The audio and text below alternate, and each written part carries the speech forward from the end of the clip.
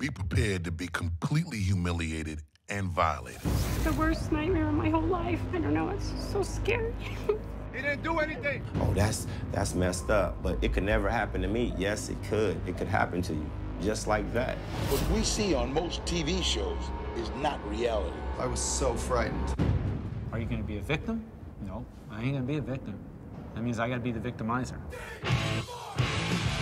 I wasn't in San Quentin a week, and I watched a man die right next to me. I'm on my bunk and I'm listening to it, and I'm thinking, damn, ain't somebody gonna come help this dude? It's more like a horror show. Just ask for an attorney. Don't blindly trust authority figures. Be ready to stand your ground. You're gonna need money. Pray for a miracle. They take a bad situation and they usually make it much worse. And you turned me into a murderer because I had to. I'm sorry. All the data, luckily, is out there. It's just a matter of whether you give it.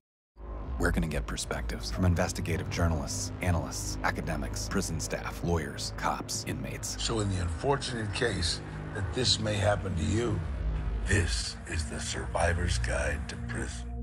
We've been targeted, now here's what the problem. Are they controlling you? They got a hold on you? You need a man in a suit to tell you what to do? I'll grab the podium mic and open the night. We don't read between the lines.